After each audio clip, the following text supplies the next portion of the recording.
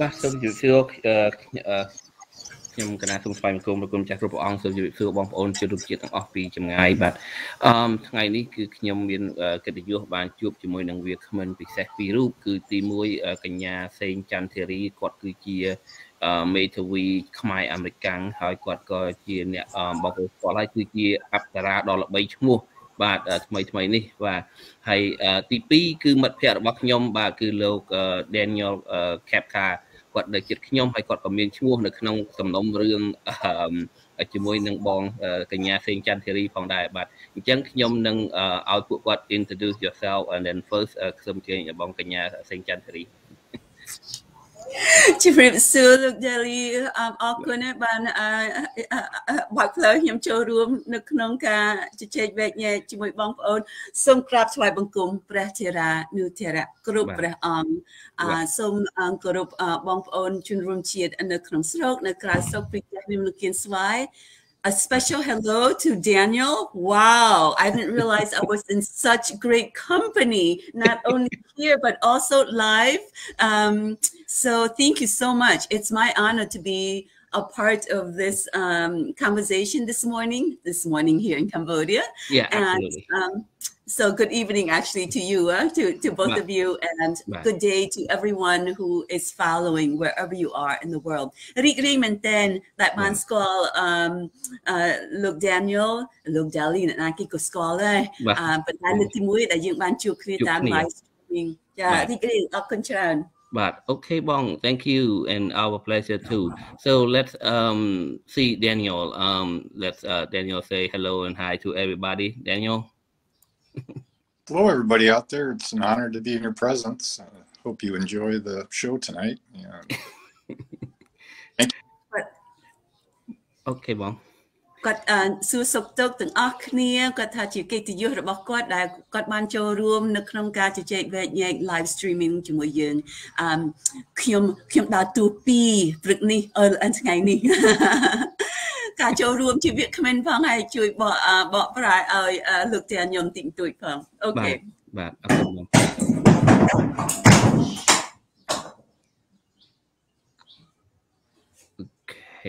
បាទសូមជម្រាបបងប្អូននៅផ្ទះគាត់ថ្ងៃនេះខ្យល់ព្រឹកនេះរៀងខ្យល់បន្តិចមែនទេបាទអូសំណាងអត់មានខូចអីសិនគ្រឿងបុរាណផងអូខេអីសំទោសអូខេបងប្រហែលជាបិទទ្វារប្រហែលជាកុំឲ្យខ្យល់ចូលឲ្យក៏មិនដែរបង maybe ខ្ញុំគិតថាលើអីប្រហែលអូខេបាទអីអូខេបង alright អញ្ចឹងថ្ងៃនេះយើងមានប្រធានបទជជែកពិភាក្សាគ្នាទី1គឺទៅនឹងការត្រៀមខ្លួនដែលធ្វើជាប្រធានអាស៊ានមួយហ្នឹងគឺយើងគឺមានលក្ខណៈឬក៏ការងារសកម្មភាពទាំងមើលអ្វីខ្លះហើយនឹងរឿងទី2យើងនឹងពិភាក្សាគ្នាអំពីរឿងសំណុំរឿងក្តីក្តាំងបន្តិចបាទឬក្នុងនោះគឺជាប់ឈ្មោះទាំងលោក Daniel រូបខ្ញុំហើយនឹងបង Theary បាទពួកយើងនៅក្នុង list ដូចគ្នាបាទអញ្ចឹងជាកិច្ចចាប់ដើមខ្ញុំចង់អញ្ជើញបងស្រីសេងច័ន្ទធីរីមានប្រសាសន៍ពាក់ព័ន្ធទៅនឹងអ្វីដែលប្រធានអាស៊ានដែលគេត្រៀមនឹងប្រជុំថ្មីនេះហើយមានមួយទៀតគឺអាស៊ានជាមួយនឹងអាមេរិកបាទអាស៊ានជាមួយនឹងអាមេរិកនៅក្នុងខែ2ខាងមុខហ្នឹងក៏ហ៊ុនសែនក៏ទៅតែលើកយកមកនិយាយថ្មីហ្នឹងដែរអញ្ចឹងសូមអញ្ជើញបងសេងច័ន្ទធីរីចំណាប់អារម្មណ៍ទៅនឹងរឿងនេះបងបាទចាអរគុណច្រើនយើងដឹងហើយថានៅក្នុងរយៈពេល2-3អាទិត្យទៀតហ្នឹងចាប់ផ្ដើមខែមករា2022កម្ពុជាមានវេនធ្វើជាប្រធានអាស៊ានម្ដងទៀតមិនមែនមកពីលោកហ៊ុនសែនគាត់ឆ្នើមដែលគេឲ្យកៅអីនឹងមកកម្ពុជាមែនតើមកពីសមាជិករាល់ឆ្នាំគេកាន់វេន10ឆ្នាំមុនយើងកម្ពុជាក៏កាន់វេននៅឃើញពេលប្រធានាធិបតីអូបាម៉ាមកនៅក្នុងឆ្នាំ2012គាត់ធ្វើទស្សនកិច្ចមកពីកម្ពុជាកាន់វេនអាស៊ាននឹងបានចឹងពេលអ្នកណាគេកាន់ក្អីធ្វើជាម្ចាស់ផ្ទះអាស៊ានមានមុខមាត់មែនតែនពីព្រោះមានប្រជុំច្រើន ហើយឆ្នាំចូលឆ្នាំ2022នឹងក៏ចឹងដែរយើងសង្ឃឹមយើងរំពឹងថាប្រធានាធិបតី Joe Biden នឹងធ្វើទស្សនកិច្ចដែរចុងឆ្នាំក្នុងខែ10ខែ11អ្វីដែលខ្ញុំចង់លើកឡើងនឹងពេលកាន់កៅអីអាស៊ានមួយឆ្នាំមានមុខមាត់ពីព្រោះសិតតែប្រធានាធិបតីសិតតែនាយករដ្ឋមន្ត្រីពីពេញពិភពលោកគេចង់មកចូលរួមអាស៊ាននឹងហើយសូមរំលឹកឡើងវិញអាស៊ានមានសមាជិក10នៅក្នុងតំបន់អាស៊ីអាគ្នេយ៍បញ្ចឹងភាសាខ្មែរខ្លះយើងឮថាអាស៊ីជាទ្វីបដែលមានប្រទេសប្រហែល40ជាងបន្ទាប់មកមានតំបន់យើងហៅអាស៊ីអាគ្នេយ៍ South East Asia ហើយដល់ចឹងទៅយើងមានអាស៊ានជាភាសាកាត់ចេញពីអង់គ្លេស Association of Southeast Asian Nations ជាក្រុមផ្នែកសេដ្ឋកិច្ចហើយផ្នែកនយោបាយហើយមានប្រទេសមួយTimor Leste Timor ខាងកើតអត់ទាន់ចូលពេញទីទេគ្រាន់តែមានឋានៈជាអ្នកឃ្លាំមើលគេថា observer ណាអញ្ចឹងនៅក្នុងអាស៊ីអាគ្នេយ៍មានប្រទេស11ប៉ុន្តែនៅក្នុងក្រុមអាស៊ានមានសមាជិកត្រឹមតែ10ទេហើយ Timor Leste កំពុងចង់ដាក់ពាក្យចូលជាពេញទីប៉ុន្តែអត់ទាន់អញ្ចឹងហើយរបបផ្ដាច់ការលោកហ៊ុនសែននេះ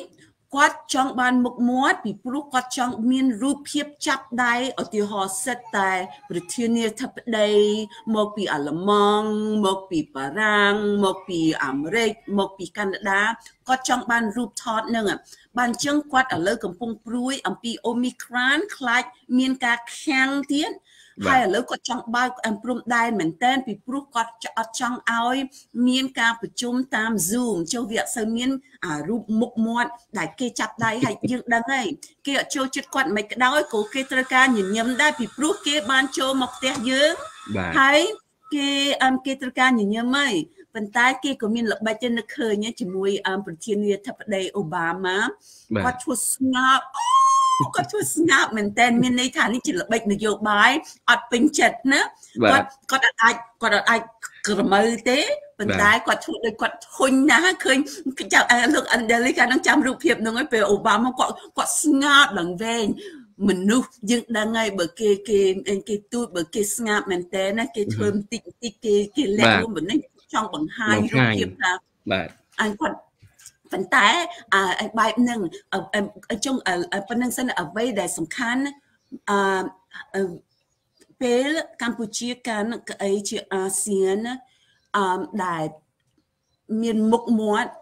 ទាញអារម្មណ៍ប្រធានាធិបតីហើយនាយករដ្ឋមន្ត្រីក្រសួងការបរទេសពីប្រទេសផ្សេងពិសេសមហាអំណាចមកចូលរួមហើយឆ្នាំនឹងមានឆ្នាំ2022លើកនេះមានសារៈសំខាន់ជាងមុនមកពីវត្តមានចិនហើយទាំងអស់គ្នាឥឡូវគេកំពុងព្រួយអំពីវត្តមានចិននៅអាស៊ីហើយពិសេសអាស៊ីអាគ្នេយ៍នឹងហើយពិសេសកម្ពុជាបានចឹងនេះជាឆ្នាំ2022នេះដែលមានសារៈសំខាន់ហើយជាឱកាសសម្រាប់យើងហើយអ្វីដែលកំពុងកើតឡើងចំពោះខ្ញុំចំពោះលោក Daley ចំពោះអត់ដឹងថាទាំងយកចូលនឹងដែរនៅក្នុងពេលវេលាឥឡូវហ្នឹងវាតាក់ទិនកៅអីអាស៊ាននឹងដែរគ្រាន់យើងមើលពេលវេលាយើងដឹងថាវាតាក់ទិនបានចឹងយើងអាចវែកញែកថែមទៀតនៅក្នុង1ម៉ោងបន្តិចបន្តួចដែលយើងមានជាមួយគ្នានឹងចាប់ប៉ុណ្្នឹងខ្ញុំចាប់អារម្មណ៍ទៅនឹងការលើកឡើងរបស់បងស្រីដែលថាហ៊ុនសែនគាត់ចង់បានរូបថតចាប់ដៃរូបថតទៅឈរជាមួយនឹងថ្នាក់ដឹកនាំពិភពលោកដទៃហេតុអ្វីបានជាគាត់ចាំបាច់ធ្វើអញ្ចឹងបងស្រីឬមួយក៏គាត់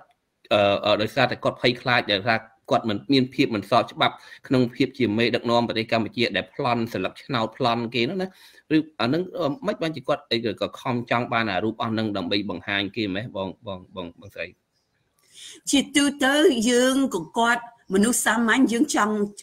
មានរូបថតជាមួយអ្នកល្បីពិសេសដូចប្រធានាធិបតី Joe Biden អ្នកណាគេមិនចង់បើជាទូទៅវាចឹងណាជាចរិតមនុស្សដែលយើងចង់ជាអនុស្សាវរីយ៍ឈរជាមួយអ្នកល្បីប៉ុន្តែចំពោះលោកហ៊ុនសែនពិសេសមកពីគាត់មានប្រជាប្រិយភាពនៅក្នុងប្រទេសរវាងប្រជាជនខ្មែរដែលគាត់កំពុងធ្វើបាបហើយទៅយកចិត្តអ្នកដទៃនឹងគាត់ចង់បានរូបភាពនឹងនៅក្នុងការបង្ហោះម្ដងហើយម្ដងទៀត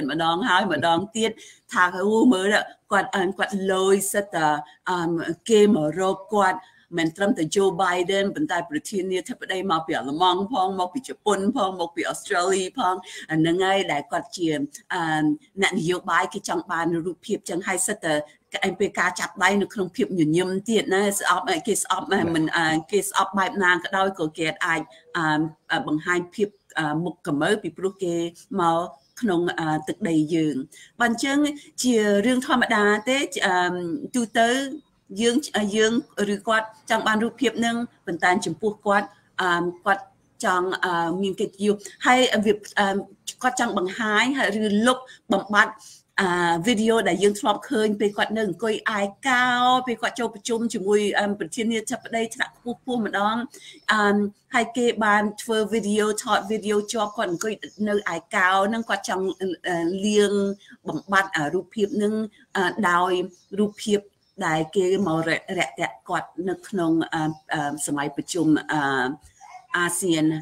ដែលគាត់សង្ឃឹមថានឹងមានតាមមុខមាត់ផ្ទាល់មិនមែនតាម Zoom បាទអូខេបងអរគុណ thank you បងអាច briefly ប្រាប់បងលោក Daniel គាត់អត់ដឹងថាយើងនិយាយពីអីDaniel, you are so great. You are so patient. Daley was just asking me the significance of ASEAN chairmanship. And I said that in 2022, when Cambodia, in just a few weeks' time, when Cambodia's turn, it is each member state takes turn becoming the chair or the host of ASEAN. ASEAN, as you know, is a political economic grouping of 10 states, and international law, we know that states is the way that we refer to countries. And in the Southeast Asian region, Southeast Asia, we have 11 countries. So East Timor is not a member, but it's only it has observer status. So there are 10 members. The last time Cambodia was the chair of ASEAN was in 2012, and it produced a shock to the world when Cambodia refused to issue a communique, a collective statement, because of China. China did not want the South China Sea mentioned, so it was completely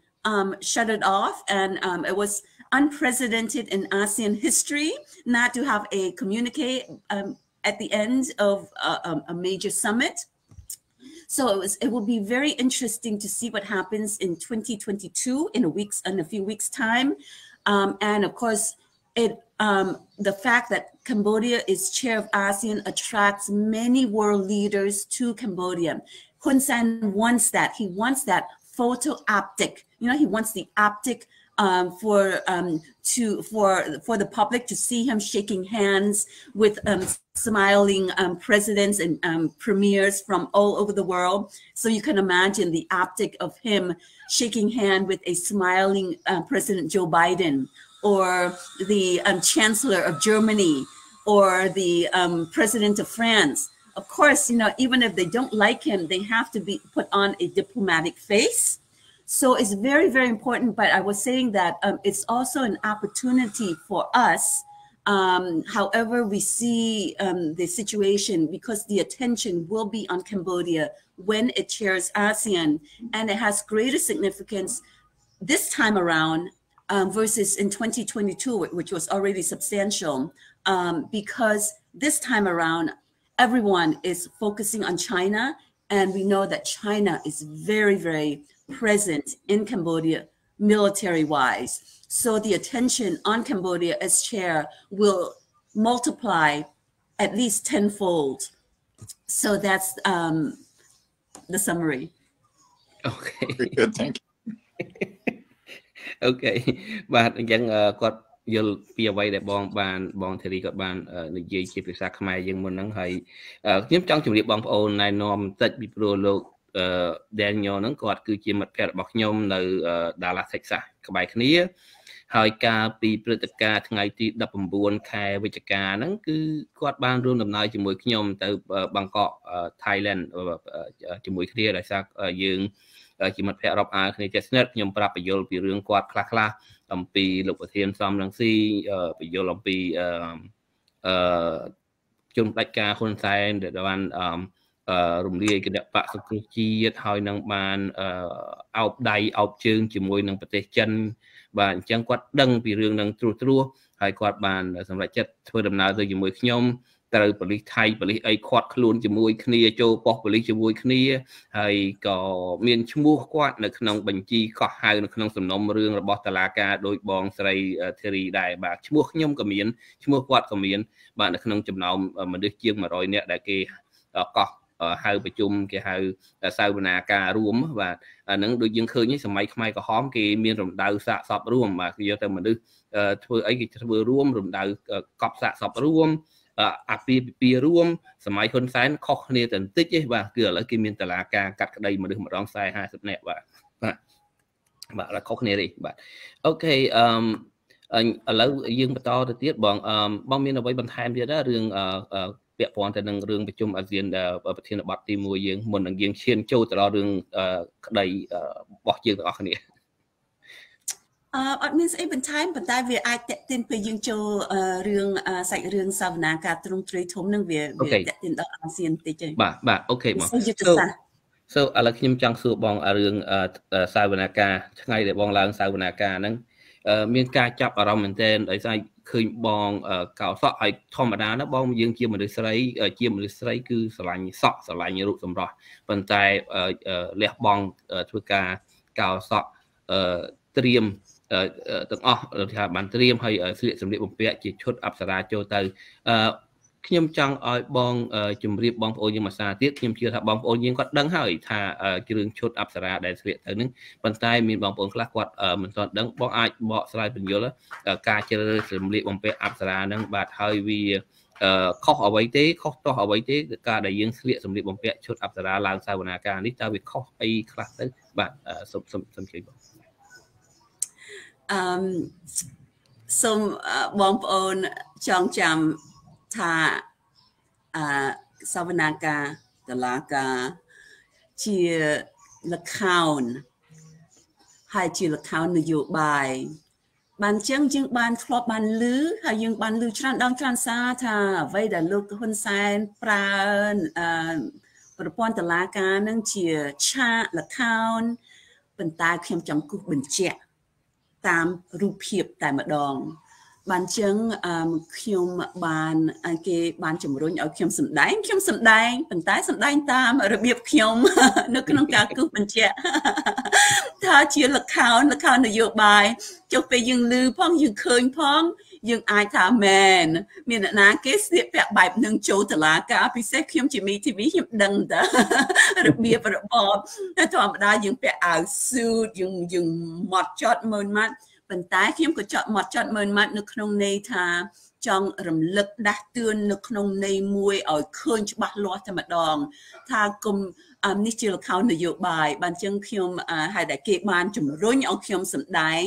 ហើយខុសពីតួសម្ដែងផ្សេងទៀតដោយតួសម្ដែងព្រះរាជអាជ្ញា prosecutor តួសម្ដែងចៅក្រម judge តួសម្ដែងឥឡូវគេមានមីធីវីតែងតាំងពីរបបនេះទៀតដែលមិនមែនជាការពីក្តីជាក់ស្ដែងប៉ុន្តែគ្រាន់តែឃើញរូបភាពថាគេបានផ្ដល់មីធីវីឲ្យលោកសំរងស៊ីឧទាហរណ៍លោកបងលោកស្រីលោកជំទាវមូសុខូឧទាហរណ៍ពួកគាត់ក៏តួសម្ដែងដែរប៉ុន្តែខុសពីតួសម្ដែងបែបនោះខ្ញុំមានប៉ារ៉ូមាន script ផ្ទាល់ខ្លួនរបស់ខ្ញុំនិពន្ធតួអង្គហើយតួអង្គព្រឹកនោះជាអប្សរាហើយខ្ញុំបានជ្រើសរើសអប្សរាពីព្រោះយើងដឹងហើយខ្ញុំបានជ្រើសរើសនិមិត្តរូប2ណាខ្ញុំជ្រើសរើស និមិត្តរូបអប្សរាហើយខ្ញុំជ្រើសរើសនិមិត្តរូបក្នុងការកោរសក់ពេលយើងកោរសក់មានន័យថាយើងកាន់ទុកនឹងជាប្រពៃណីរបស់កម្ពុជាពេលយើងខ្ញុំមិនបាច់ប្រាប់បងប្អូនទេបានអញ្ចឹងខ្ញុំជ្រើសរើសនិមិត្តរូបពីរនឹងដែលបងប្អូនយើងស្គាល់ច្បាស់ណាស់មួយជា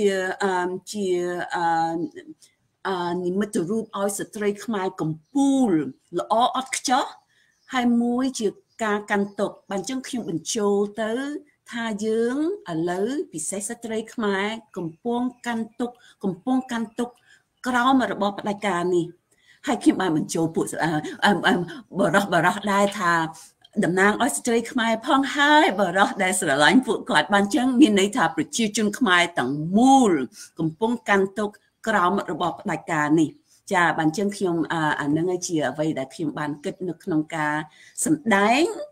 ពេលខ្ញុំបានចូលសវនាការថ្ងៃទី7ប្រហែលថ្ងៃកន្លងទៅ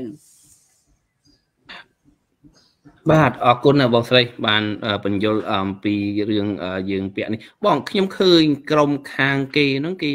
លើកយកទស្សនៈមកថាយើងមិនគួរស្លៀកសម្លៀកបំពាក់បែបហ្នឹងឡើងសវនាការគេមិនចង់ឲ្យបងចូលគេចង់ឲ្យបងបដូរខោអាវបដូរអីបងចំណុចហ្នឹងបងបកស្រាយយ៉ាងម៉េចដែរបងបាទកាលនោះខ្ញុំខុសឆ្គងទីពីព្រោះខ្ញុំអត់បានពាក់អប្សរាពេញទីចុះប្រសិនបើពាក់អប្សរាពេញទីអាចមានបញ្ហាពីព្រោះយើងដឹងហើយអប្សរាមានអាវលើឯមែនទេអាចខុសឆ្គងបែបហ្នឹងប៉ុន្តែយើងដឹងហើយអប្សរានេះជាឈុតដែលអត់មានខុសទាស់អីជាកម្ពុជានៃវប្បធម៌ខ្មែរជាស្នូលហើយអ្វីដែលធ្វើគាត់ស្ទះមិនត្បូងខ្ញុំចាប់អារម្មណ៍ទេខ្ញុំចាប់អារម្មណ៍ពេលបានចូលអគារហើយគាត់ប្រាប់ខ្ញុំថាឲ្យខ្ញុំទៅដូរខោអាវពីព្រោះមានវិធានផ្ទៃក្នុងប៉ុន្តែពេលខ្ញុំគិតឡើងវិញទៅពួកគាត់មានបញ្ហាជាមួយខ្ញុំតាំងពីរបងចូលអគារតែម្ដងរបងនៅក្រៅជាប់ដងផ្លូវនោះបានជាងខ្ញុំហើយលោក Jared Genzer ហើយអ្នកបកប្រែឲ្យគាត់នោះចាប់ផ្ដើមចូលទៅហើយមិនត្បូងខ្ញុំគិតថាអាចមានបញ្ហាជាមួយ Jared Genzer ណាអាចមានបញ្ហាជាមួយ Jared គាត់មានឈ្មោះក្តីប៉ុន្តែគេអាចរលេះអីអត់ឲ្យគាត់ចូលហ្នឹងជាការព្រួយបារម្ភរបស់ខ្ញុំគិតថាគេអាចខាំងខ្ញុំទេប៉ុន្តែទៅនងទៅគេរកឈ្មោះ Jared ឃើញគេរកឈ្មោះអ្នកបកប្រែឃើញគេឲ្យទៅមុនគេថាខ្ញុំអត់អាចចូលបានទេចុះខ្ញុំជាអ្នកណាគេធ្វើអត់ដឹងណាគេស្គាល់ខ្ញុំថាខ្ញុំមានឯកសារមើលខ្យល់ខ្ញុំមានឯកសារចូលសវនាការហ៎ខ្ញុំថាខ្ញុំជាកូនក្តីគេធ្វើអត់ដឹងហើយមែនតើពេលខ្ញុំគិតទៅមកពីគេបានចុះខ្ញុំបានធ្វើ live streaming ចាក់ឥឡូវខ្ញុំកំពុងធ្វើដំណើរទៅសវនាការហើយខ្ញុំឈុតនេះបើអញ្ចឹងគេដឹងមុនហើយខ្ញុំភ្លេចថាគេបានដឹងថាឃើញខ្ញុំនៅ live streaming គេទៅដល់ទៅគេរលេះបើអញ្ចឹងគេទៅឲ្យខ្ញុំឈរនៅក្រៅប្រហែលរយៈពេល5នាទីគេថាឥឡូវគេត្រូវការទៅសួរមេគេសិនរយៈពេលមួយខ្លី5ឬ7នាទីក្រោយមកប៉ុន្តែមេគេចេញពីក្រៅមកទាញដៃខ្ញុំចូលទៅអគារហើយដល់ពេលចូលហើយអត់ឲ្យខ្ញុំចូលកតុបសវនាការទៀតគេថាប៉ូលីសដែលមានឯកសណ្ឋានដែលយាមទ្វារចេញចូលសវនាការណាបងប្រាប់ខ្ញុំថាខ្ញុំត្រូវការទៅដូរពីព្រោះវិធានផ្ទៃក្នុងអត់ឲ្យខ្ញុំចូលទេខ្ញុំថាសូមបង្ហាញវិធានផ្ទៃក្នុងឲ្យខ្ញុំឃើញបាទហើយដល់គាត់និយាយដែរហើយដល់ក៏ខ្ញុំនិយាយដែរថាសូមខ្ញុំនេះហើយដល់គាត់ដើរចេញទៅអស់រយៈពេល10នាទីក្រោយមកឬ15នាទីក្រោយមកមានកាឡាបញ្ជីមកប្រាប់ខ្ញុំថាមិនគាត់អត់ប្រាប់ប្រធានគាត់ថាចៅក្រមអស់ខ្ញុំដឹងថាចៅក្រមណាមួយណាចៅក្រមមាន13ណាថាចៅក្រមគាត់ថាប្រសិនបើខ្ញុំមកដូរខោអាវអត់អាចចូលសវនាការបានទេហើយខ្ញុំសួរគាត់វិញថាចៅក្រមមានឲ្យមូលហេតុអីទេខ្ញុំសូមមូលហេតុគាត់ថាគាត់គ្រាន់តែអ្នកផ្ដោសារទេខ្ញុំថាសូមទៅត្រឡប់ទៅចៅក្រមវិញសូមឲ្យគាត់ផ្ដោមូលហេតុ ពីព្រោះគាត់អត់អាចចេះតែនិយាយបែបហ្នឹងអត់មានមូលហេតុវាអត់ត្រឹមត្រូវទេហើយដល់គាត់ត្រឡប់ទៅវិញទៅអស់រយៈពេលប្រហែល10-15នាទីក្រោយមកហើយពួកខ្ញុំកាលនោះកំពុងនិយាយជាមួយទូតអាមេរិកទូតអូស្ត្រាលីពួកមកពី UN កាលនោះគេតាមដានច្រើនហើយដល់ចឹងទៅពួកខ្ញុំចេះនិយាយលេងថាអូលើគេប្រហែលកំពុងចុះអត់មានវិធានផ្ទៃក្នុងដែលហាមពាក់អប្សរាខ្ញុំគិតថាអត់មានវិធានផ្ទៃក្នុងតែឥឡូវខ្ញុំគិតថាគេចាប់ផ្ដើមមានណាប៉ុន្តែពួកខ្ញុំនិយាយថាអូគេឥឡូវប្រហែលកំពុងទៅសេអត់ឲ្យស្លៀកឈុតអប្សរាអីប៉ុន្តែហើយដល់គេបើពួកខ្ញុំចាំយូរពេកចុះធម្មតាភ្លាមយើងចូលសវនាការតែម្ដងលើកនេះឲ្យចាំជាងកន្លះម៉ោងចាស់ជាងកន្លះម៉ោងហើយដល់ចឹងទៅឮថាអូឥឡូវគេផ្លេចជនជាប់ចោត2នាក់ដែលត្រូវការមានវត្តមាននៅសវនាការអស់ខ្ញុំគិតថាអូពួកយើងទាំងអស់គ្នាគិតថាតម្រាំមានសវនាការបើគេទៅយកមែន1ម៉ោងជាងទៀតនោះចុះពីstart Olympic ទៅព្រៃសរគ្រាន់តែចរាចរអី1ម៉ោងកន្លះបាត់ហើយគេថាអូតាមពិតគេកំពុងទិញពេលវេលាគេកំពុងគិតថាគេធ្វើមិនជាមួយខ្ញុំអប្សរាហ្នឹងហើយប៉ុន្តែគេយូរហើយដល់រយៈពេលប្រហែល10នាទីក្រោយមកចៅក្រឡាបញ្ជីមកជួបខ្ញុំទៀតគាត់ថាអូខេចៅក្រមឲ្យចូលហើយតាមពិតពីរឿងទៅយកអ្នកឃុំឃាំងហ្នឹងជាលេសចុះបើយើងយកមែនយើងត្រូវការចាំតិចណាស់1ម៉ោងកន្លះទៅ2ម៉ោងទៀតហើយហើយដល់ជាងទៅបញ្ចូលសវនាការហើយដល់ព្រះរាជអាជ្ញាលើកពីរឿងឈុតអប្សរាហ្នឹងឡើងទៀតអញ្ចឹងអប្សរាចេញជាប្រធានបទមួយនៅក្នុងការជជែកវែងប៉ុន្តែខ្ញុំគិតថាឥឡូវគាត់ចាប់ផ្ដើមទៅសេវិធានផ្ទៃក្នុងថាឲ្យមានឈុតអប្សរាប៉ុន្តែពួកខ្ញុំកំពុងនិយាយសើចថាអត់ខាំងអត់ឲ្យខ្ញុំចូលសវនាការមកពីខ្ញុំពាក់ខោអាវខ្មែរបុរាណជានិមិត្តរូបខ្មែរពេញទីប៉ុន្តែយើងពាក់ខោអាវ suit ពាក់ខោអាវបរទេសពាក់ចេញចូលនៅក្នុងសវនាខ្មែរដល់សេរីថៃប៉ុនយើងពាក់ខោអាវខ្មែរខ្ញុំពាក់ខោអាវខ្មែរពេញទីអត់ឲ្យចូលប៉ុន្តែអ្នកពាក់ខោអាវបរទេសគេឲ្យចូលប៉ុន្តែចុងក្រោយរឿងហ្នឹងវាកើតឡើងចេញជាប្រធានបទប៉ុន្តែពេលពួកគាត់អត់មានមូលហេតុយើងងាយស្រួលបកស្រាយខ្ញុំចេះតែសួរថាសុំផ្ដល់មូលហេតុហើយពេលគាត់ផ្ដល់មូលហេតុគាត់ដឹងថាគាត់ត្រូវការធីបរឿងនឹងចោលបន្តចូលសាច់រឿងរបស់ពួកគាត់បាទអរគុណណាស់បាទបើអញ្ចឹងបងប្អូនបានឃើញហើយគាត់បានបកស្រាយច្បាស់លាស់ហើយអំពីការសម្រេចចិត្តស្លៀកពាក់សម្លៀកបំពាក់អប្សរាចូលទៅនេះគឺអត់មានខុសច្បាប់អ្វីទាំងអស់ពីព្រោះយើងស្លៀកសម្លៀកបំពាក់អាវក្រហ្សេខ្មែរយើងហៅអាវក្រហ្សេអាវធំអាវអីហ្នឹងសិតតែប្រពៃណីរបស់បារាំងបរទេសទេអប្សរាគឺជាសម្លៀកបំពាក់ប្រពៃណីខ្មែរហេតុអីគេពាក់កៅអៅបរទេសឡើងសវនាការបានហើយយើងពាក់សម្លៀកបំពាក់ខ្មែរឡើងសវនាការអត់បានបាទវាអត់សមហេតុផលបាទអញ្ចឹងគេនឹងត្រៀមធ្វើប្រហែលជាបងថាអញ្ចឹងវិធានការផ្ទៃក្នុងបន្ថែមការពារកុំឲ្យបងជប់អប្សរានឹងទៀតបាទអូខេឥឡូវយើងបញ្ជាក់អំពីរឿងលោក Daniel បាទគាត់នៅជាមួយខ្ញុំហើយខ្ញុំចង់អនុញ្ញាតបង្ហាញរូបបញ្ជីឈ្មោះដែលហេតុអ្វីបានជាមានវត្តមានលោក Daniel នៅក្នុងកម្មវិធីយើង show នេះបាទព្រោះគាត់បានធ្វើដំណើរទៅជាមួយខ្ញុំទៅប្រទេសថៃកាលពី9វិច្ឆិកាហើយបន្ទាប់មកមានប៉ូលីសហៅមានអីចឹងទៅគាត់ក៏ជាប់ឈ្មោះជាមួយពួកខ្ញុំទៅបាទឥឡូវខ្ញុំចង់បង្ហាញឲ្យឃើញធំបន្តិចបាទឈ្មោះរបស់គាត់នៅក្នុងសាវនាកន្លែងណាចេះរូបមួយណាបាទសូមអធិស្ឋានបាទអូខេខ្ញុំបង្ហាញរូបបាទមួយនេះខ្ញុំបាន highlight អូខេ again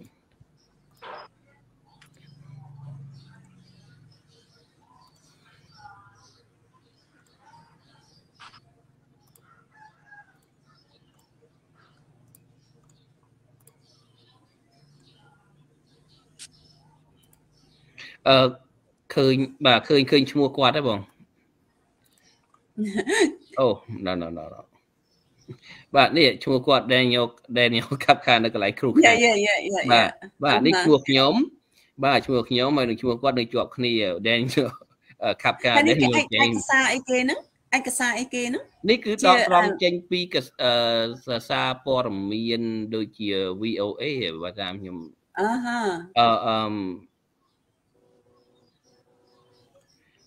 ្ញុំចូលទៅមើលមួយសារទៀតចុះនៅក្នុងសារព័ត៌មានIt's a badge of honor VOD ជាភាសាអង់គ្លេសបាទហើយចង់ជម្រាបថាគាត់ក៏បានផ្ដល់កិច្ចសម្ភាសន៍នៅក្នុងអ្នកកាសែត VOD ជនជាតិអាមេរិកកាំងផងដែរនៅប្រទេសថៃហ្នឹងពេលដែលយើងកំពុងតែធ្វើដំណើរហ្នឹងគឺមានភ្នាក់ងារ journalist VOD ជនជាតិអាមេរិកកាំងហ្នឹងបានសម្ភាសន៍ជាមួយពួកខ្ញុំហើយនៅលោក Daniel អំពីរឿងដំណើរហ្នឹងឥឡូវចង់អញ្ជើញលោក Daniel ឲ្យគាត់រៀបរាប់ថាហេតុអ្វីបានជាមានឈ្មោះគាត់នៅក្នុងហ្នឹងឲ្យគាត់បកស្រាយហើយបងសេងច័ន្ទធារីគាត់នឹងជួយសម្រួលបកប្រែជាភាសាខ្មែរបង Okay we turn back to you Mr. Daniel so can you tell us like what happened that brought you into the blacklist of the join with us with 104 I think 142 people 139 So you among them you were the one that like the strangest one. You are the purely American. I know we have Cambodian American, we have Japanese American, French American, but you are the American. What? So can you tell the people our audience like 930 audience right now that watching us? Can you tell what brought you there? Why they have your name in there? And okay, go ahead then. Yeah, as you can probably tell, I'm not Asian by birth. I'm actually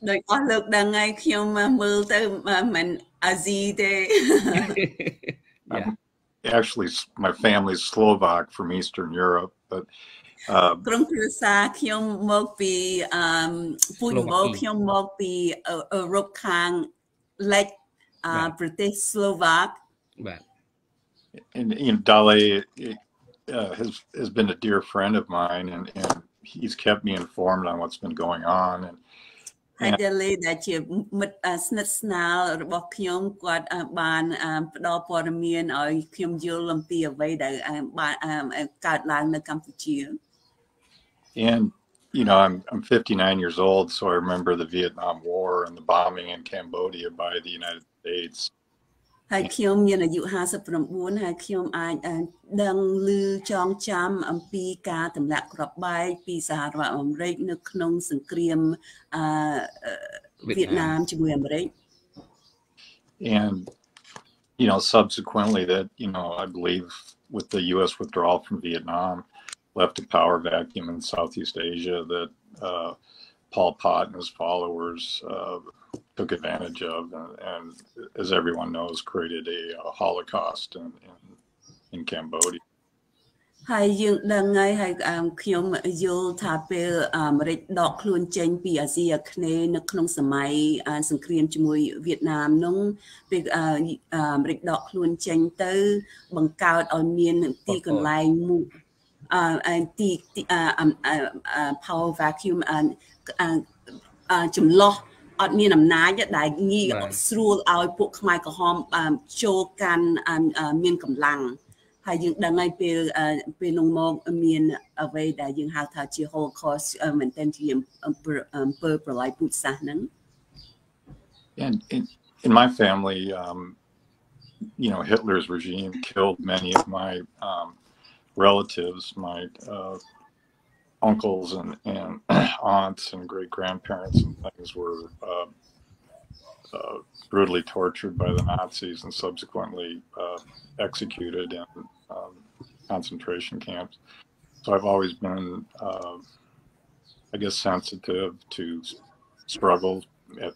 a personal level. ខ្ញុំមានបងប្អូនសាច់ញាតិច្រើនមីងពូ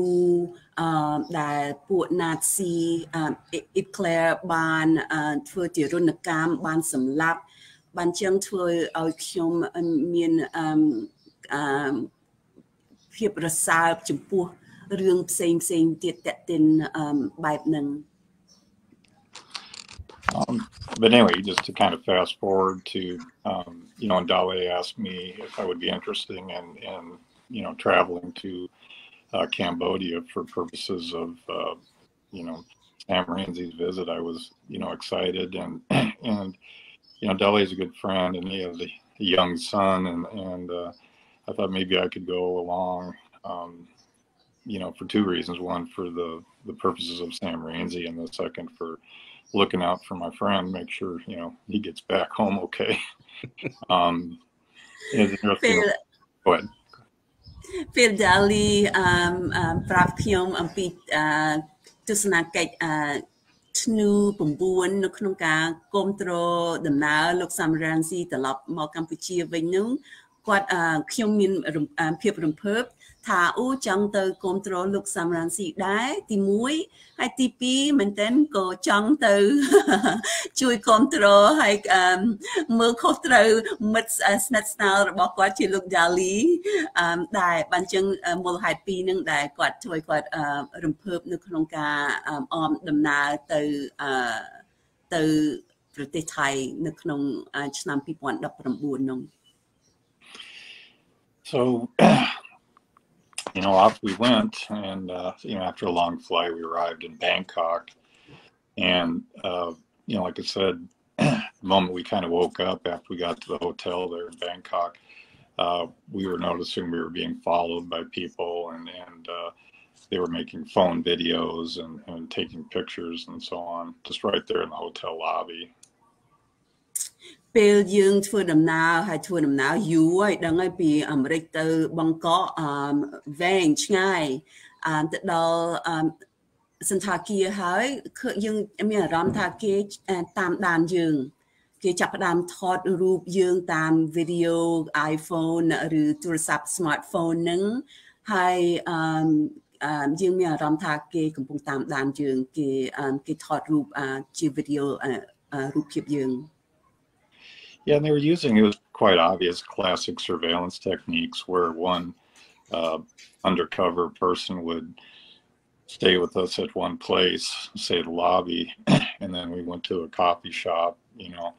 and another undercover agent picked us up there. And then so kind of as we moved, we got new friends, if you will. អ្វីដែលគេពួកគិញនឹងយើងដឹងថាជាគិញដែលមែនតើជាស្និតគិញដែលយើងដឹងឮទាំងអស់គ្នាដឹងឮមានមនុស្សម្នាក់គេចាំយើងទៅហើយពេលយើងទៅកន្លែងញ៉ាំកាហ្វេគេមានមនុស្សម្នាក់មួយទៀតគេចាំយើងទៅប៉ុន្តែពួកនឹងសិតតែពាក់កៅអៅ civil ដូចអ្នកធម្មតាប៉ុន្តែយើងដឹងថាពួកនឹងសិតតែគិញដែលកំពុងតាមដានយើងមានន័យថាមួយជំហានទៅមួយជំហានយើងមានអារម្មណ៍ថាគេតាមដានយើងគ្រប់ទីកន្លែងដែលយើងទៅ Yeah, it was quickly apparent they were afraid of our activities, even though our activities were nonviolent and peaceful. But what also impressed me, it seems like, you know, maybe there was informants at the hotel or informants at these other places that, you know, were letting people know that, hey, these guys are here, and you know, and so the level of surveillance was very large. I don't know how to put it. ភ្លាមយើងដឹងថាគេតាមដានយើងហើយគេយកចិត្តទុកដាក់ប៉ុន្តែអ្វីដែលហើយគេខ្លាចថាគេខ្លាចពួកយើងប៉ុន្តែពួកយើងអត់មានធ្វើអ្វីពួកយើងអមដំណើរដោយសន្តិវិធីអត់មានធ្វើអ្វីខុសច្បាប់ប៉ុន្តែអ្វីដែលធ្វើយើងភ្ញាក់ផ្អើលការតាមដាននឹងវាមានភាពទ្រង់ទ្រាយធំហើយគេដូចបានរៀបចំមុនដូចគេមានអ្នកដឹងជំហានយើងមុនហើយចេញដូចចេញជាប្រព័ន្ធតែម្ដងមិនមែនតូចតាចទេបានចឹងធ្វើយើងចាប់អារម្មណ៍ថាអូ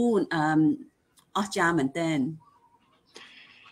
Yeah, and you know, the first significant incident is we were in a van, the 6 of us and the driver, heading towards the Cambodian border, and this was I can't remember if it was the day before or 2 days before the It night. was a day before. Then it was on November 8th. Okay. On the evening, November 8th, that we were there. Yeah. Okay. មានព្រឹត្តិការណ៍មួយដែល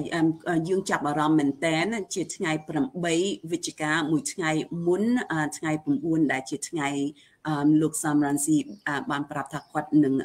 ធ្វើដំណើរមកវិញប៉ុន្តែព្រឹត្តិការណ៍នោះយើងចាប់អារម្មណ៍ពេលយើងកំពុងធ្វើដំណើរនៅក្នុងឡាន van មួយយើងមានគ្នា6នាក់រួមជាមួយអ្នកបើកបរ And yeah, we were in a van, and the Thai, again, I don't know if they were military police or just regular police. I don't know, but they look like military uniforms. But they had a checkpoint that we had to go through. And then when we got up to the actual checkpoint itself, they came in and asked for all our passports, including the driver, who was just Thai. And they were looking at him very closely. And then came back with and put a Thai military policeman in the van with us, and didn't tell us, where we were going or what the purpose of this was. And the policeman told the driver where to go, and then we ended up, I believe it was Sakeo police headquarters there. Yeah. Where we were brought into a room. បានជាយើងព្រឹត្តិការណ៍ហ្នឹងធ្វើយើងចាប់អារម្មណ៍ពីព្រោះយើងកំពុងធ្វើដំណើរទៅទិសដៅព្រំដែនហើយតាមផ្លូវមានប៉ូលីសនៅក្នុងឯកសណ្ឋានមិនទៅប៉ូលីសជាយោធានៅពេលឯកសណ្ឋានយោធាគេខាំងយើងហើយគេមកចាប់ផ្ដើមសុំមើលឯកសារពិសេសយក passport របស់យើងតែម្ដងរួមជាមួយឯកសារអ្នកបើកបរហើយគាត់ចុះគាត់ឆៃគាត់មានដឹងអីបានអញ្ចឹងពិនិត្យឯកសាររបស់យើងពិសេស passport នឹងលម្អិតមែនតើហើយបន្ទាប់មកគេដាក់យោធាម្នាក់នៅក្នុងឡានយើងហើយប្រាប់យើងថាទៅណាគេគ្រាន់តែបញ្ជាឲ្យបើកបរនឹងទៅកន្លែងដែលគេអត់បានប្រាប់យើងបានអញ្ចឹងនៅក្នុងពេលវេលាមួយហ្នឹងទី1គេយក passport យើងទី2ដាក់យោធានៅក្នុងឡានយើងហើយបញ្ជាឲ្យអ្នកបើកបរទៅបើកបរបន្តទៅមុខតាមអត់ហើយប្រាប់យើងថាទៅកន្លែងណាប៉ុន្តែយើងគិតថាពេលយើងទៅដល់នោះប្រហែលនៅកន្លែងសកៅហើយយ៉ាងសកៅអញ្ចឹងហ៎បាទស្រះកែវបាទខេត្តស្រះកែវបាទ Yeah, and they brought us, and then we ran into another group who I was unfamiliar with. Daley maybe knew who they were. But we were all in a conference type room, and they, again took our passports and photographed us individually and photographed our passports. យើងទៅដល់កន្លែងទីស្នាក់ការរបស់គេនឹងហើយនៅសកៅនឹងយើងបានឃើញក្រុមមួយទៀតខ្ញុំអត់ស្គាល់ក្រុមនឹងទេប្រហែលលោក Daley អាចស្គាល់ហើយគេប្រមូលយើងដាក់នៅក្នុងកន្ទប់មួយដូចកន្ទប់ប្រជុំអញ្ចឹង conference room ដូចកន្ទប់ប្រជុំហើយម្ដងទៀតគេមើល passport គេថតរូបគេដេញដោលពិនិត្យ passport របស់យើងទាំងអស់គ្នានោះ I must say, that they were very cordial. They didn't treat us badly. In fact, they fed us, and we, as best we could, given the language differences, shared our what we were doing and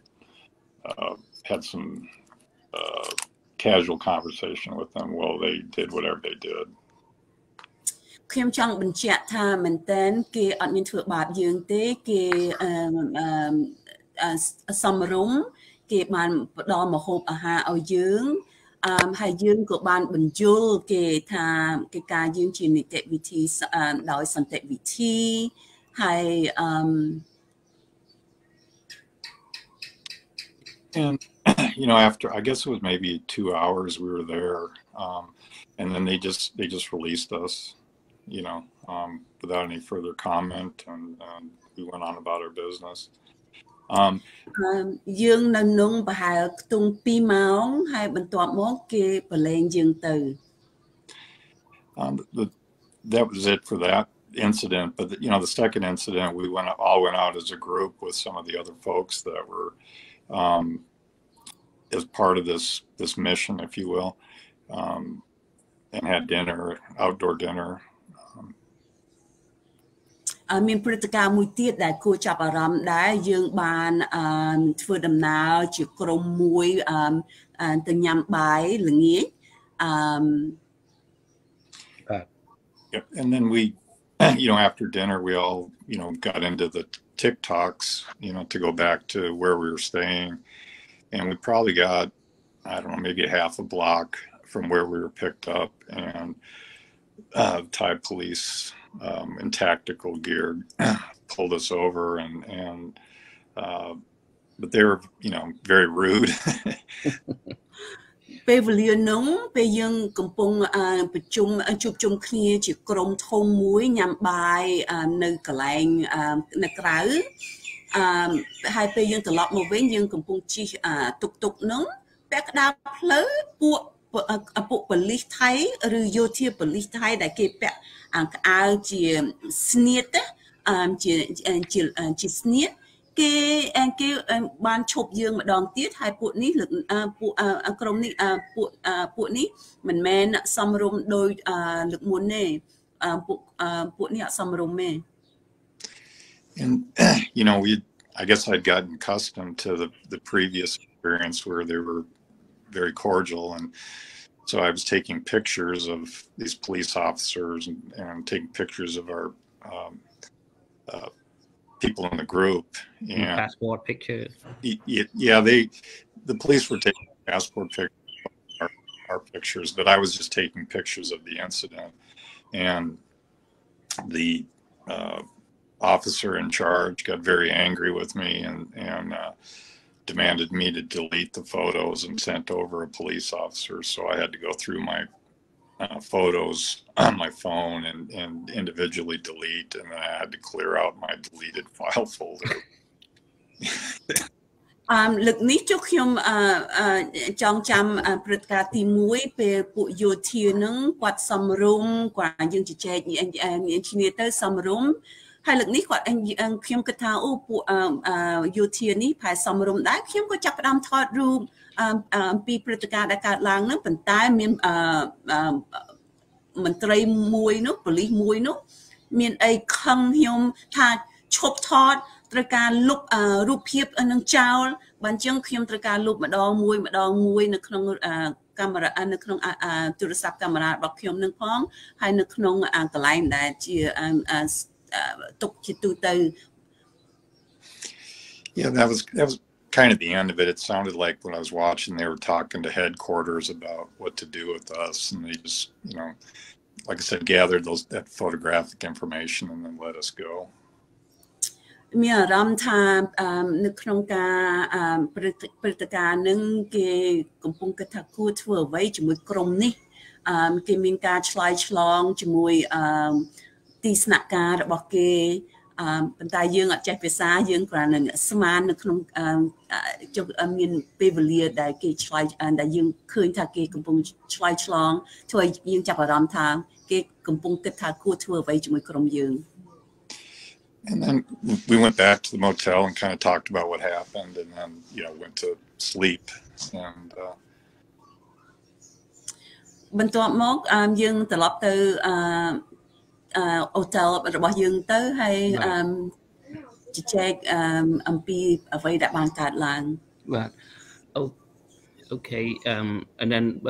ពេលហ្នឹងយើងក៏បានផ្ញើ email, right? Then we wrote the email file complaint to the U.S. Embassy in Bangkok, right? Yeah, well, actually, we did at that night, yes.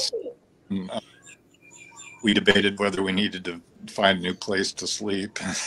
because of being followed, and decided to stay. And then the next morning we got up, and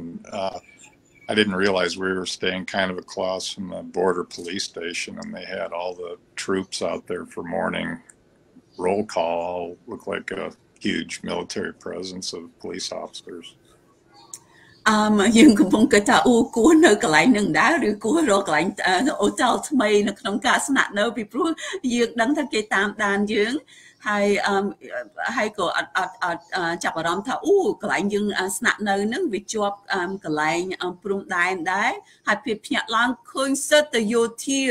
គេមកមានវត្តមានពេញមុខយើងថាគានឹងបាទ ពេញមុខសន្តាគារតែម្ដង wow បាទ ប្រហែលប៉ុន្មានអ្នក20នាក់30នាក់ប្រហែលជាខ្ទង់ចន្លោះពី20ទៅ30នាក់បាទ wow Yeah, and ហើយ then គេមានឯកសណ្ឋានជាយោធាតែម្ដងណា yeah mean both a full uniform and then undercover agent like they pretend like they a tuk driver, they pretend like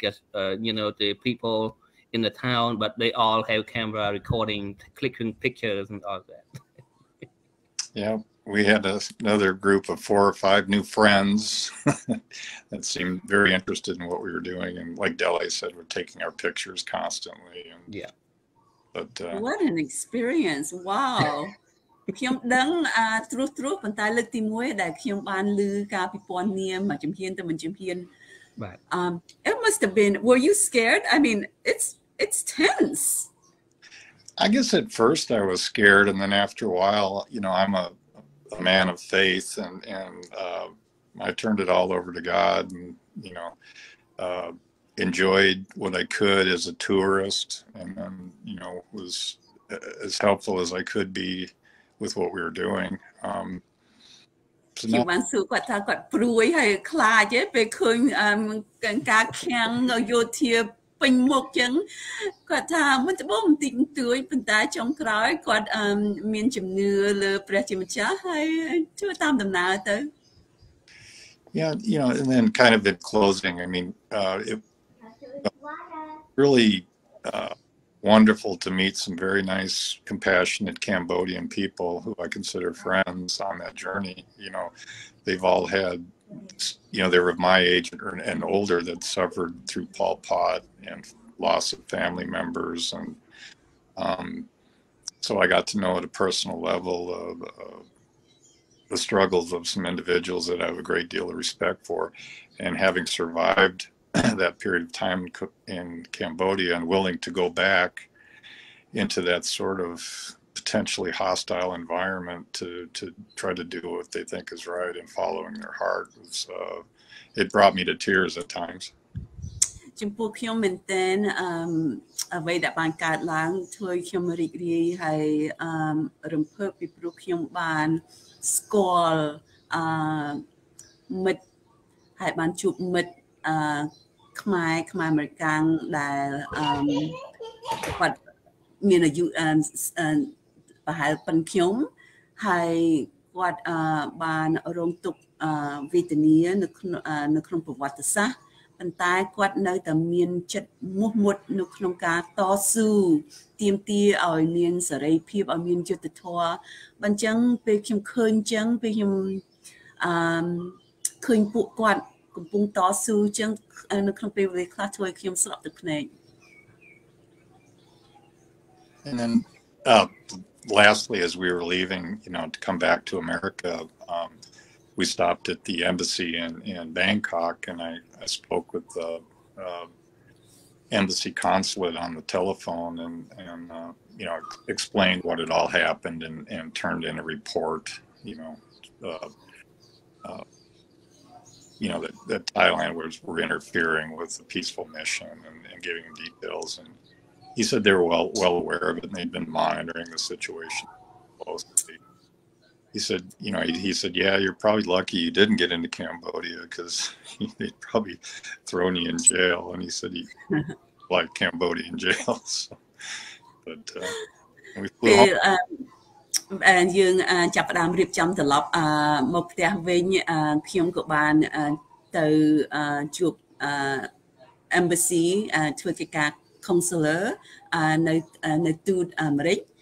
ហើយបានរាយរាប់បានផ្ដល់របាយការណ៍ហើយគាត់បានឆ្លើយតបវិញថាពួកគាត់នៅទូតអាមេរិកហ្នឹងក៏កំពុងហើយបានតាមដានសភាពការនឹងដែរ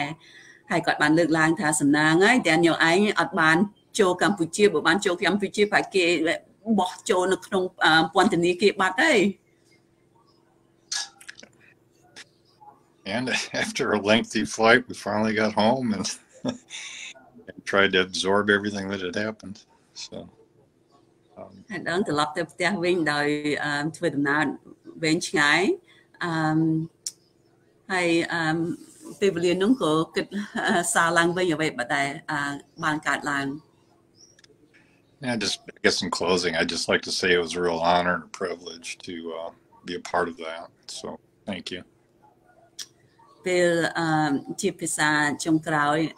នៅពេលវេលាឥឡូវនេះខ្ញុំចង់បញ្ជាក់ថាមែនតើជាខ្ញុំមានកិត្តិយសហើយមានមោទនភាពណាស់ដែលខ្ញុំបានចូលបេសកកម្មដោយសន្តិវិធី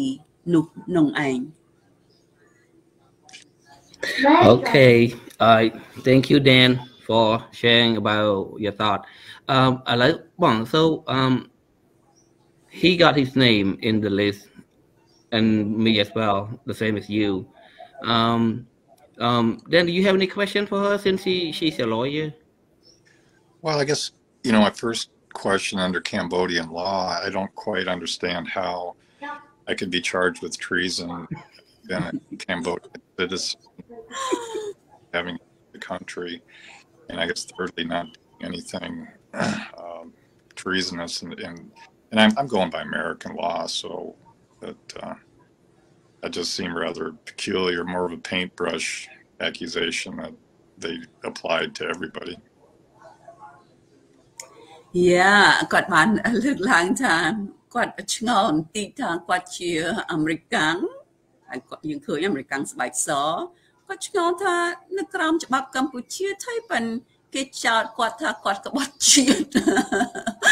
មិនចឹងគាត់ឆ្ងល់គាត់គិតថាវាអ្វីដែលយើងបានលើកឡើងអត់មានមូលដ្ឋានគាត់គេលាបចឹងទៅណាលាបពណ៌ចឹងទៅជា brush ចឹងទៅហើយyeah, so this is your point is exactly our point that we've been saying in many different ways. So thank you so much for emphasizing it from your perspective, which is only helping us to make it the larger point that this is baseless. For you, it's even more baseless that you're being charged with treason in Cambodia when there's no basis for anything. So we've been saying this from many different ways, and but you have helped us to summarize it in another unique way. So I'm really surprised that you're in this list. I have to look out for your name. ខ្ញុំក៏ភ្ញាក់ផ្អើលដែល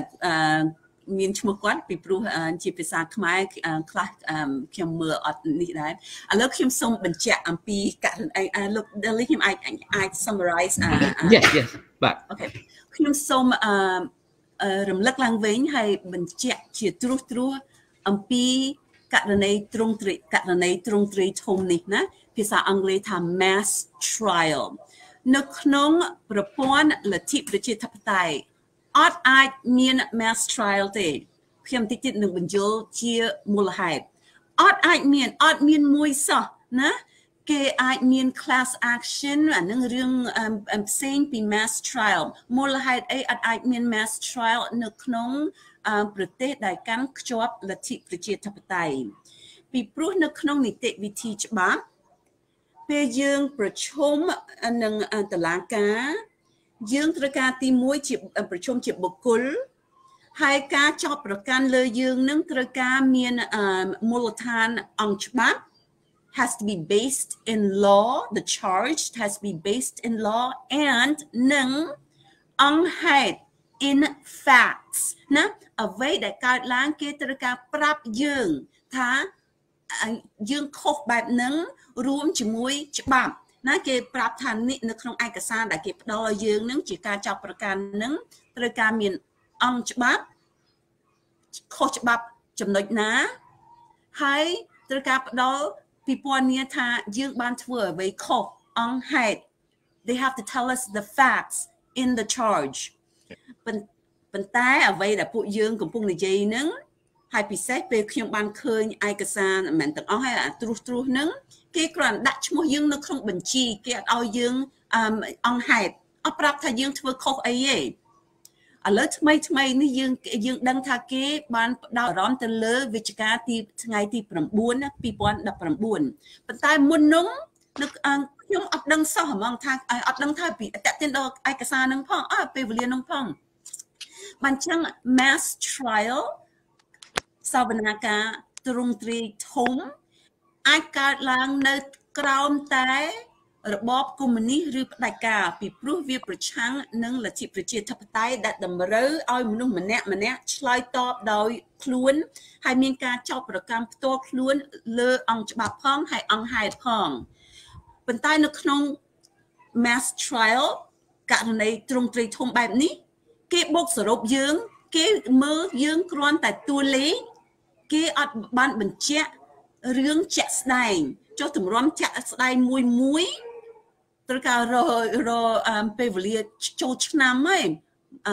50-60ឆ្នាំទម្រាំម្ដងប្រាប់ដេញដោម្ដងម្នាក់ទៀតដេញដោបានចឹងឥឡូវគេបូកសរុបនឹងវារំលោភដោយធ្ងន់ធ្ងរ due process នីតិវិធីដ៏ត្រឹមត្រូវហើយពាក្យនីតិវិធីដ៏ត្រឹមត្រូវនឹងជាភាសាបច្ចេកទេសណាភាសាអង់គ្លេសយើងហៅថា due process មានសារៈសំខាន់មែនទែន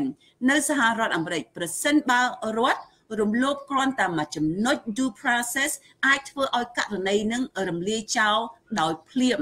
ហើយអាចធ្វើឲ្យមនុស្សដែលជាក្រិតជនជាក់ស្ដែងមានសេរីភាពមកពីរដ្ឋបានរំលោភនីតិវិធីដ៏ត្រឹមត្រូវវាមានសារៈសំខាន់បែបនឹងឯងបានចឹងនេះជារូបភាពទ្រង់ទ្រាយធំដែលប្រទេសកាន់លទ្ធិប្រជាធិបតេយ្យជាក់ស្ដែងអត់អាចមានបានពីព្រោះវាប្រឆាំងនឹងគោលការណ៍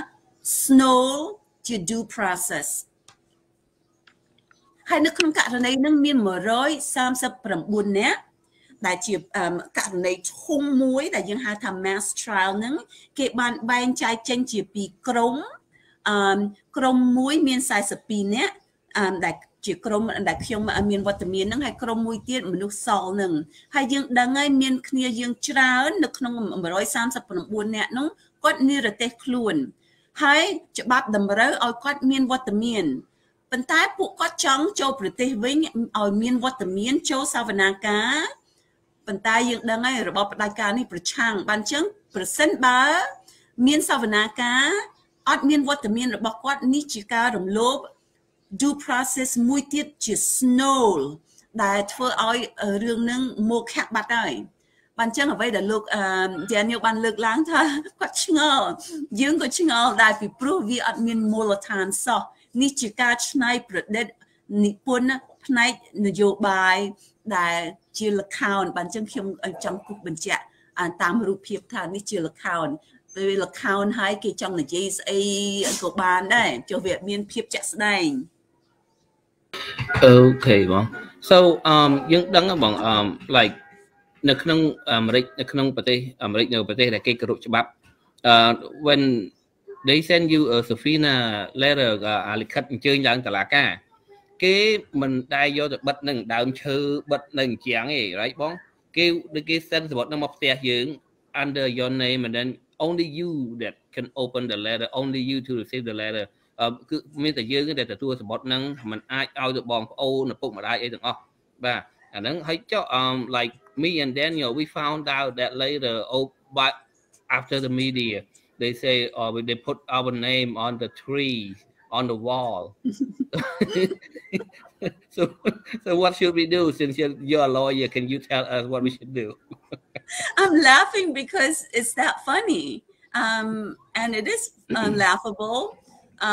except when we think that this is real this is Kafkaesque this is communistic to the core this is លេងសើចប៉ុន្តែប៉ះពាល់ដល់ជីវិតជាក់ស្ដែងប៉ះពាល់ដល់សេរីភាពជាក់ស្ដែងហើយបានចឹងពេលយើងចាប់ផ្ដើមនិយាយអំពីច្បាប់ច្រើនពេកទៅវាឈប់មានន័យហើយបានចឹងខ្ញុំជាក់ស្ដែងខ្ញុំត្រូវការឆ្លើយតបតាមរបៀបច្បាប់ប៉ុន្តែនៅក្នុងន័យមួយនៅតែលខោនណានៅតែលខោនលោកលើកឡើង your question is rhetorical មានន័យថាចម្លើយនៅក្នុងសំណួរបាត់ហើយចុះអត់ត្រូវសំណួរការសួរនឹងជាចម្លើយរបស់លោកពីព្រោះលោកដឹងហើយវា there's no answer except that it's so obvious because it's so irregular it's a core violation of due process because there is a proper procedure មាននីតិវិធីត្រឹមត្រូវមួយជំហានទៅមួយជំហាននៅក្នុងការផ្ដល់ឯកសារមួយជំហានទៀតនៅក្នុងសវនាការ ត្រូវការមានរបៀបបែបណាបានចឹងពេលយើងនិយាយអំពី due process នីតិវិធីដ៏ត្រឹមត្រូវជាជំហានហើយមួយជំហានមានត្រូវការច្បាប់បានចែងបែងចែងច្បាស់លាស់ណានៅក្នុងការផ្ដល់ឯកសារឲ្យនៅក្នុងការផ្ដល់ព័ត៌មានឲ្យណាត្រូវការមានការសញ្ញេត្រូវការធ្វើម៉េចបញ្ជាក់ថាអ្នកត្រូវការទទួលនឹងទទួលបានមែនហើយយើងត្រូវការសួរថាគ្រាន់តែបង្ហោះឬបិទនៅក្នុងដើមឈើនៅប្រទេសមួយទៀតហើយគាត់នៅប្រទេសមួយទៀតហ្នឹងវាសមហេតុសមផលឬអត់បានជើងជាការអស់សំណើចហើយពួកគាត់មែនតើមកពីគាត់ក្អេងក្អាងគាត់គិតថាគាត់ចង់ធ្វើបែបណាក៏បានដែរមិនបាច់ត្រូវការរៀបចំវាស្អាតពេកទេបានចឹងយើងឃើញឡើងកវេមកវាមនៅក្នុងការរៀបចំហើយគាត់អត់ទីមួយគាត់អត់ស្មានដល់ថាខ្ញុំនឹងឆ្លើយតបចុះគាត់គិតថារឿងនឹងវាចប់ហើយពេលខ្ញុំនៅការឆ្លើយតបហើយបើកហើយចាស់ពលឺទៅប៉ុន្តែយើងឃើញចាប់ផ្ដើមឃើញណានៅក្នុងសាធារណៈយើងដឹងផ្ទាល់ខ្លួនហើយថាវាអត់នេះអត់មិនប្រក្រតីប៉ុន្តែឥឡូវវាចេញជារូបភាពសាធារណៈហើយល្អដែលលោកចាប់អារម្មណ៍ហើយពួកលោកដែលមានបណ្ដាញ live streaming ដែលមានឥទ្ធិពល sphere of influence មនុស្សច្រើនដែលចូលរួមស្ដាប់នឹងជាការមែនតើ it's educational ជាការអប់រំនៅក្នុងការបញ្យល់តាមករណីជាក់ស្ដែងកុំធ្វើបែបនេះជាច្បាប់បានចឹងជាការអស់សំណើចប៉ុន្តែវាមិនមែនវាប៉ះពាល់ដល់ជីវិតហើយសេរីភាពជាក់ស្ដែង Okay, then I'm gonna have another question to her for both of us.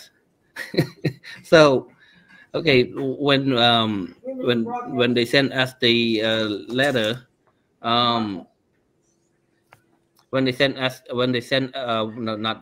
they never send us the letter. Okay, they post a name. So why can't they send us a letter? So how are they gonna send us a letter through? Do they have to contact the U.S. government? Because since you are American, I'm American Cambodian. If they want to do it correctly, Miss Theary, should they send it through? Should they contact the U.S. official first and then get us the subpoena later? ខ្ញុំចង់សួរគាត់ថាបើសិនជាយើងតាក់ទងតាមផ្លូវច្បាប់មែនតើរដ្ឋាភិបាលហ៊ុនសែននឹងគួរតែតាក់ទងរដ្ឋាភិបាលអាមេរិកដើម្បីបញ្ជូនលិខិតនៃការតុលាការហ្នឹងមកដល់ខ្ញុំហើយនឹងលោកដែលញ័រទេបាទអញ្ចឹងសូមជឿបងសេរីបាទការផ្ដល់ព័ត៌មាន to give notice អានឹងក៏ជាទូទៅណាខ្ញុំត្រូវការមើលនីតិវិធីនឹងសម្រាប់ចុះនៅក្នុងនីតិវិធីសម្រាប់ដូចខ្ញុំនៅកម្ពុជាត្រូវការមានការផ្ដល់ប្រសិនបើគេដឹងទីកន្លែងខ្ញុំហើយត្រូវការធ្វើម៉េចឲ្យចាក់ស្ដែងខ្ញុំទទួលបានព័ត៌មាននឹងបានចឹងអាចចំពោះលោកអាចតាម Facebook ប្រសិនបើគេផ្ដល់តាម Messenger ឬគេមាន email របស់លោកគេអាចផ្ដល់តាមនឹងបានធ្វើម៉េចឲ្យបញ្ជាក់ថាលោកទទួលបានពីរឿងការធ្វើតាមទូតឬcounselor អីអានឹងខ្ញុំគិតថាប្រហែលអត់បាច់ទេប៉ុន្តែយើងដឹងហើយជួវាមានភាពមិនប្រក្រតីច្រើនពេកទៅពិបាកនិយាយប៉ុន្តែចំណុចចុងក្រោយធ្វើម៉េចឲ្យអ្នកគេចង់ឲ្យទទួលនឹងវាមានភាពសមហេតុសមផលនីតិវិធីនឹងមានភាពសមហេតុសមផលថាគាត់នឹងទទួលបានមែនណាគាត់នឹងទទួលបានមែន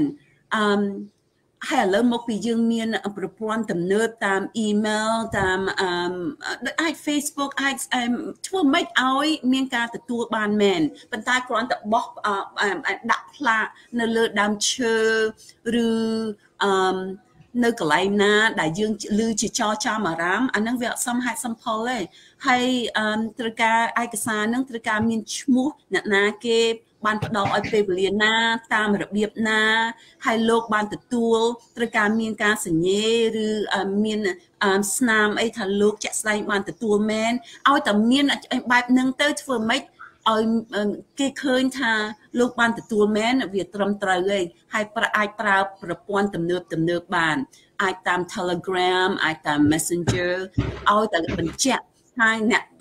ឲ្យនឹងមានសិទ្ធឲ្យ ហើយអ្នកទទួលនឹងជាក់ស្ដែងអាចបានទទួលមែនតាមរូបភាពក្តីតាមការសញ្ញេក្តីប៉ុន្តែមកពីគេធ្វើនៅក្នុងភាពលយថាគេចង់ធ្វើមិនក៏បានហើយយើងដឹងថាចុងក្រោយជាការគំរាមកំហែងប៉ុន្តែចំពោះពួកយើងដែលអត់ខ្លាចវាសភាពការវាចេញជាចឹងហើយប៉ុន្តែអំពីនីតិវិធីវាមុខតាំងពីដើមមកអត់ហើយតែមុខហើយពិបាកនិយាយអំពីដែលអាចកើតឡើងហើយ we can't speak about hypothetical because from the very beginning the violation against due process has been so grossly violated that it makes the whole situation null and void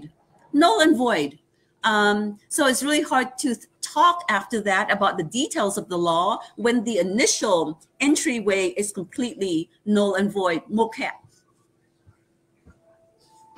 Thank you. Okay, Daniel, you have any question? No, just some stuff to think about, but no, I'm good. Thank you.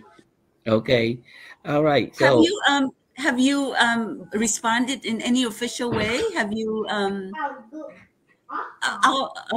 I'll send you we talk afterward. We communicate afterward. All right. Lastly, Dan, do you have anything to say to Cambodian people that are watching you? 1,100 people right now listen to you, Dan. Well, I just appreciate the opportunity to be of service however I can. I appreciate your struggle, and you're all very strong people, and I wish the best for each and every one of you, that you bring Cambodia into a modern times where you have input into your government and can take care of your communities and your families and your friends the way we all should. So again, I just thank you for including me in this small way to help you with that. ខ្ញុំមែនតើសូមអរគុណ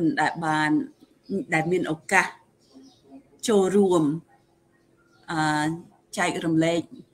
ផ្នែកតូចមួយនៅក្នុងការតស៊ូរបស់បងប្អូនប្រជាជនខ្មែរទាំងអស់គ្នាបើអញ្ចឹងខ្ញុំសូមអរគុណដែលខ្ញុំមានឱកាសនេះហើយខ្ញុំសូមសរសើរបងប្អូនដែលកំពុងតស៊ូពីព្រោះមានឧបសគ្គច្រើនហើយវាពិបាកបានអញ្ចឹងចំពោះខ្ញុំ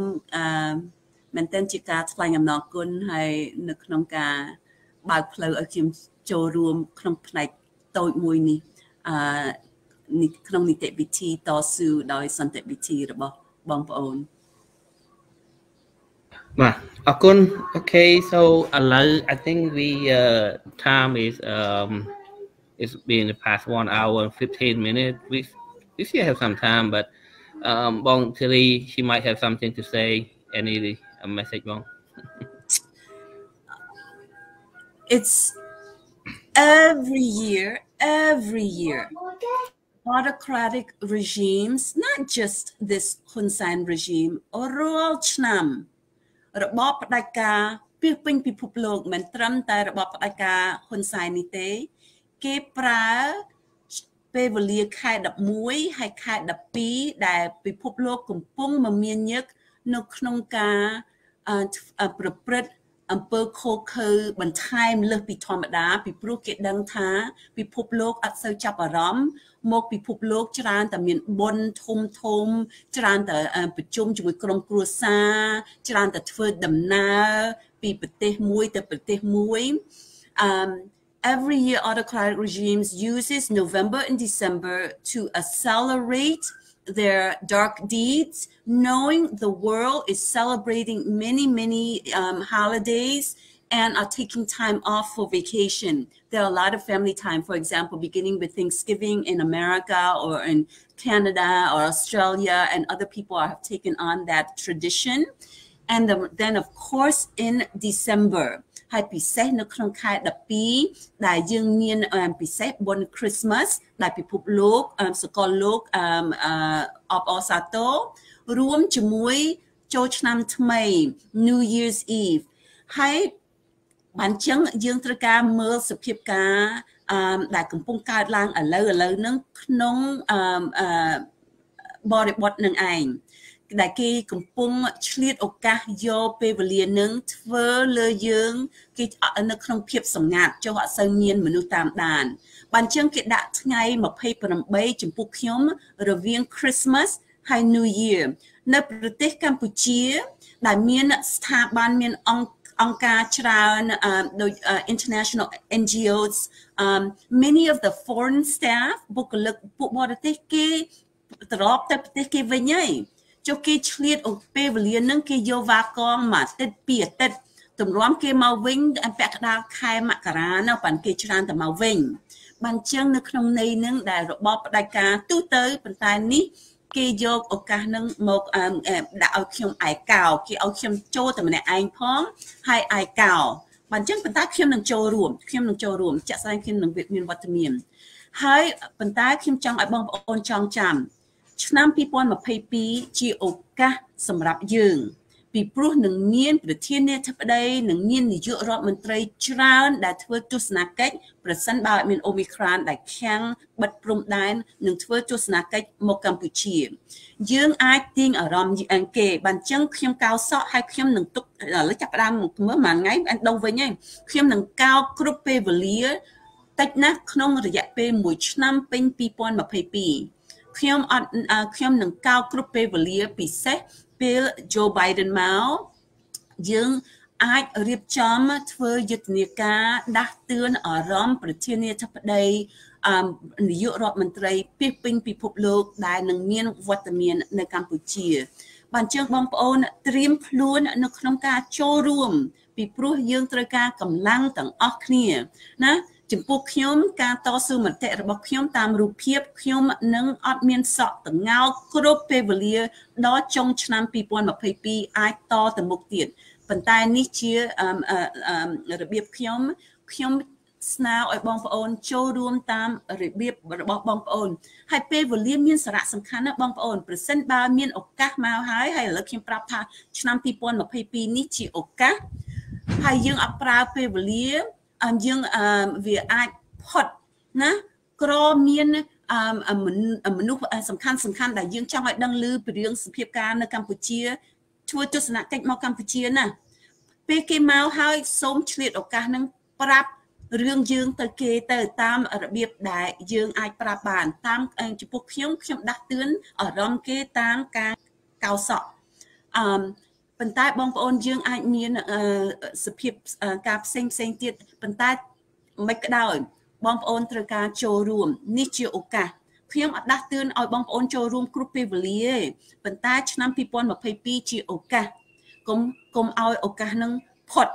ណាបានចឹងបងប្អូនសូមត្រៀមចូលរួមគ្រប់ពេលវេលានៅក្នុងឆ្នាំ2022នេះឥឡូវយើងអត់ទាន់ឃើញជំហានជាក់ស្ដែងប៉ុន្តែសូមត្រៀមខ្លួនBah, okay, I think we probably will have another conversation later on. And it's such a great honor for you guys, especially Miss Theary and Daniel, for spending time with us and tell us what's going on. And Bong Theary, thank you so much for what you did. And it is really bold for what you did last week. Well, I'm glad it surprised everyone because that was the whole idea. The whole idea was to turn around. Right. Okay. Well, Daniel, he also watching what's going on too. Because I sent him the story on the media, so he watching you. So, okay. I said the idea was to surprise, so I'm glad it was a surprise. So it achieved the purpose. My purpose was to surprise. Yeah. Okay. So អរគុណបងប្អូនទាំងអស់ដែលបានចូលរួមតាមដានទូទួលមនសិការអរគុណបងសេងធារី Thank you Daniel. We'll talk to you guys later whenever we get a chance again. And thank you Dan for being a very good friend. And okay, so បងសេងធារីអរគុណបង so អញ្ចឹងខ្ញុំចាក់បទចម្រៀងដើម្បីបញ្ចប់កម្មវិធី and then we will talk on later. we'll get contact okay បង thank you bye bye everybody អរគុណជំរាបលាទាំងអស់គ្នាបាទ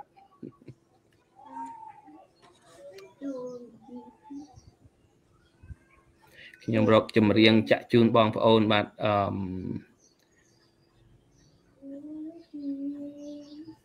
okay